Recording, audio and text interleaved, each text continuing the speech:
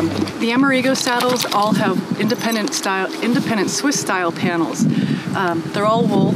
We don't use any rubber or foam. And basically what you'll see is they're independent. The sweat flap is not sewn onto the panel.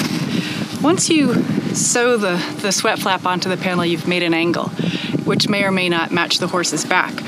By not integrating it, what it allows the panel to do is to freely rotate and take the angle of the horse's back. So we don't end up with a ridge of pressure, high or low on the panel, but we get good flat contact for the entire width of the panel. The other thing is we want to make sure that we've got plenty of clearance all the way down the gullet. So as you can see, we've got a lot of clearance through here. We're not going to come in contact with the spine. And also with Amerigo, you'll notice that we don't have a gusset. Again, it's a Swiss style panel.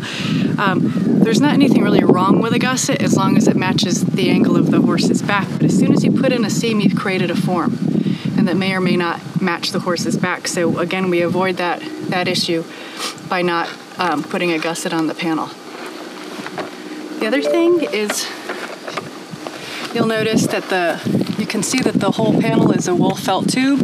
Makes a very low maintenance panel. The stuffing is inside the wool felt, and it really maintains the integrity of the form of the panel. All I do know is around me, so